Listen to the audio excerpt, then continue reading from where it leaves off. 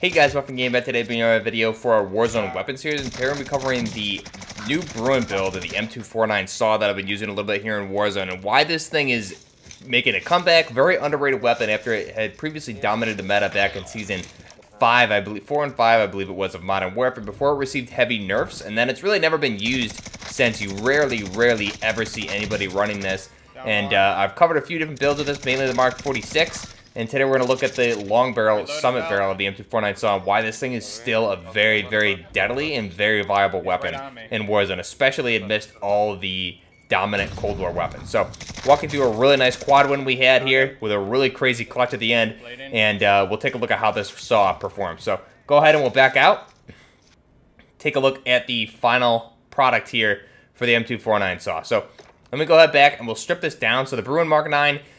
This thing previously, I'll show off what the previous meta was here. Previously, back before it received a nerf, was something along the lines of this. People wouldn't even run a underbarrel. This would basically be the previous meta with this thing, which is just extremely ugly looking in my opinion. This obviously not very viable anymore. You can still get away with it, maybe mouse and keyboard especially, but as far as the accuracy at range and lack of recoil, that no longer exists. So really we need to find other ways to use this weapon.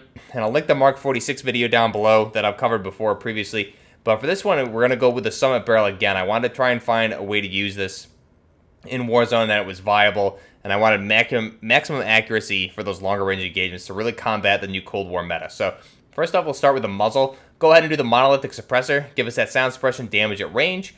Keep us off the minimap with the cons here, ADS speed and the aim walking steadiness.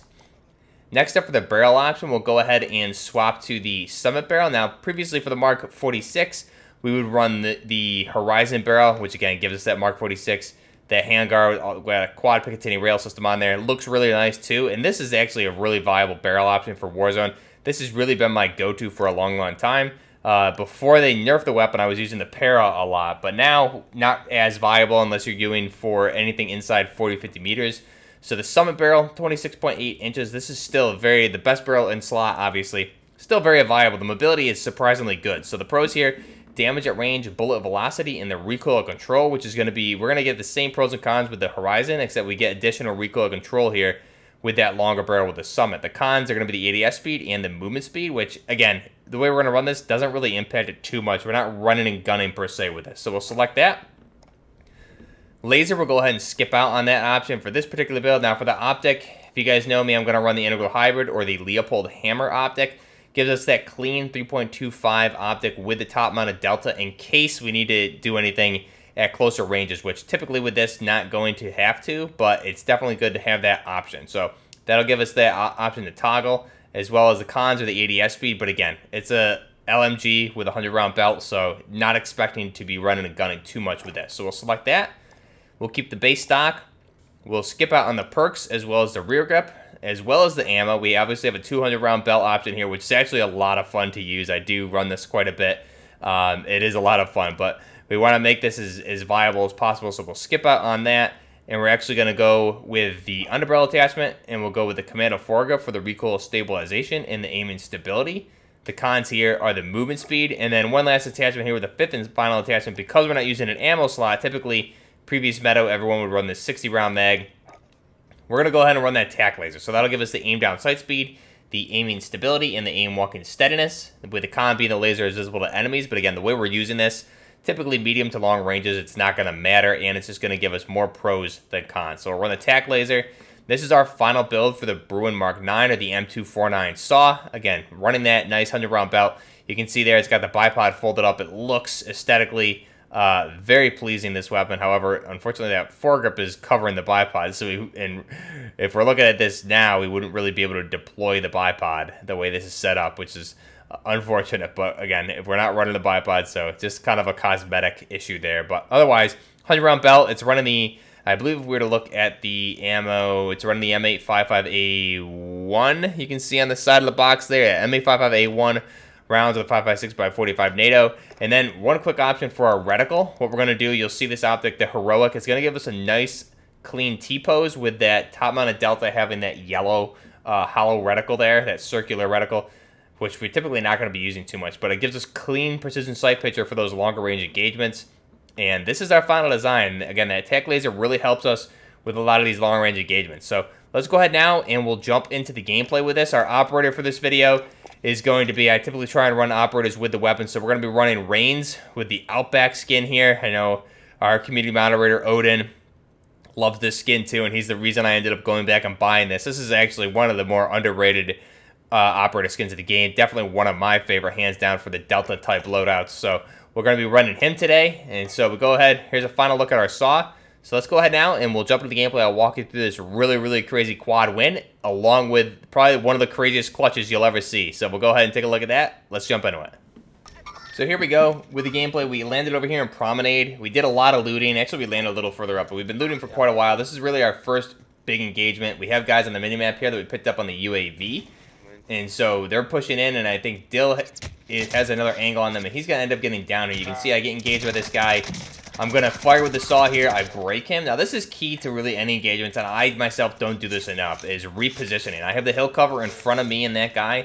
He's going to assume my position is where he last saw me, and you can see I just did a nice wide pie flank on him, and he's looking right there. He's looking right where I previously was, and I'm able to take him by surprise and down him. He has no idea where I was. Another guy pushing here. Now, the downside, obviously, with the SAW, if you're running a belt, is the slow reload. So it's going to take about 5 or 6 seconds to reload this belt. But again, then we're back up and running with a 100-round belt. This guy's still on the rock. I'm able to get another down there, so we have 2 downs at this point. I'm going to keep plating up. And again, I'm going to reposition again. So now I'm being pinged in the previous position I was. You can see this guy's going to res his buddy. He has no idea I'm at that angle, and I'm able to down him. So it's 3 downs at this point. And the fourth and final guy is up over there. And now it looks like the previous guy I downed had this Adler skin here that just downed Chase. This is the first guy I think I downed had a self-res. At least one of them definitely has a self-res that I downed. And so Chase is down. You can see I get 1 kill there for one of my downs. And then this one guy's on Chase. Ryland's engaging a guy. So this is tough. Dill comes back in. I'm not sure where this guy is that down Chase, and I make a mistake here. I tried to push, and I just got caught. I didn't slide fast enough, and I just made a bad mistake there. I technically should have stayed behind that dirt pile, and I would have easily been able to get him when he came at. I shouldn't have pushed him, but I had the AA-12. I got a little confident that he was going to be closer to that building, and I'd be able to get a flank on him. But again, easy gulag. I'm able to get out of there, push forward. We were able to kill that rest of that team. Now another team in Promenade area here. Ryland, you can see in the kill cam, was able to down 1. I'm going to go push and get Dill.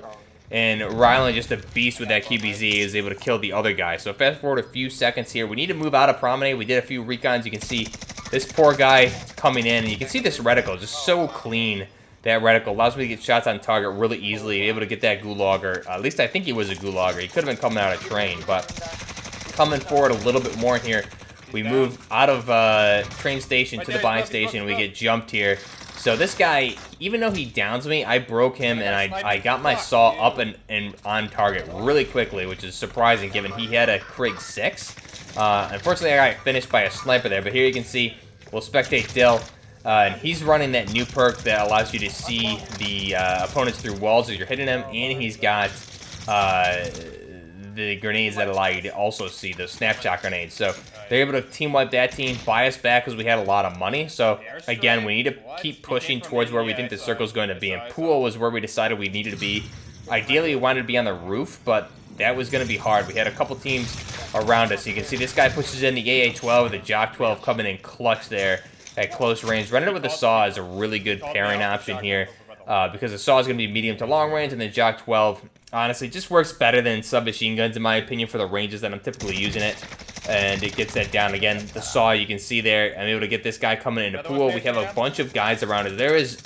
There's 7 teams left at this point, 1 including ours, so 6 total, and they're all around us at this point. We have a team, 2 teams behind us over by fire.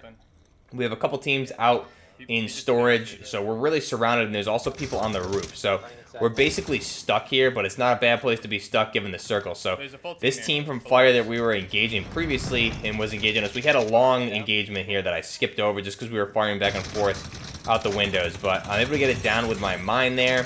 And again, we have those snapshot grenades.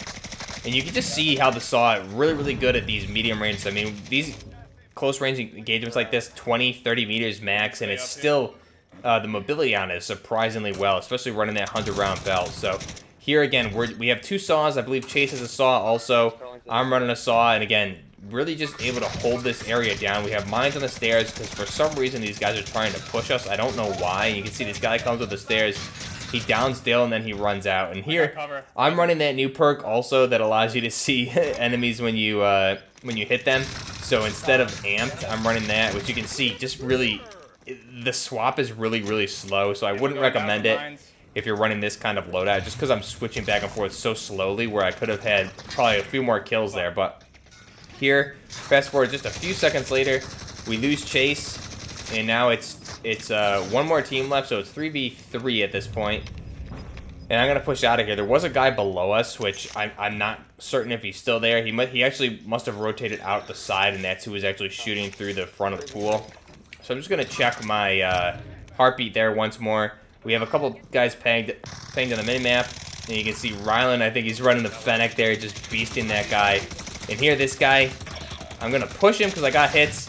And Dale and I are able to take him out. And this last dude, it's 2v1, and this guy has a great shot. I saw him, but wow, what a good shot by him. And here you're gonna see just probably one of the craziest clutches by Dale. Dale's running the SA80 with full metal jacket. He's got the new perk on that allows you, if you get hits, you can see the enemy, and he's got snapshot grenades. So just watch, full metal jacket. He's able to come through the wall. Just crazy overpowered this perk allows you to see this guy, especially with the snapshot. So this guy left the game, so we had to wait about 15 seconds as enemy forfeited. He left the game because he was trying to do his self-res, and that was just insane. Dale killed him with the last bullet. And talk about wall hacks. I don't know what the purpose of that perk was. Maybe because they can't get the anti-cheat under control right now, so they decided to give everybody some sort of wall hacks. Really weird perk. I'm probably going to take it off for amp just because I move too slow as is with the weapons I run. But you can see Dill there coming in clutch with that SA80. One of the more underrated LMGs for sure. And unfortunately, you can't get the end cutscene with the machine gun, which is kind of a bummer. But you can see they're a really great game. We had, I think, 7. We really evenly balanced kills here, you'll see. But the SAW is just a really impressive, reliable weapon, especially for modern warfare weapons. LMGs could be potentially one of the best LMGs up there with some of the other ones. It's really debatable. It's a close call, but the SAW, very easy to control for some of the others. But you can see that kill split 7, 7, 4, and 5. Let me know down below what you guys think of the M249 SAW or the Bruen MK9. Is it something you're still using today? Is it something you kind of gave up when they nerfed it, or is it a weapon you might go back to at some point after seeing this video? I think it's one of the more underrated machine guns, and again, it still is extremely powerful. There's a debate there, I would say, with probably 3 machine guns from the Modern Warfare side, which could potentially be one of the best, really just depending on how you're going to run them. But the SAW is definitely up there, and it's a really good, reliable weapon, especially with that 100-round belt. And if you really want to get crazy, you can run the 200-round belt and just get rid of the tac laser. ADS speed will be a lot slower, but man, you could put shots down range pretty easily. So let me know down below what you guys think of the Bruen MK9 or the M249 SAW. Till next time, this is Buffner Gaming, out.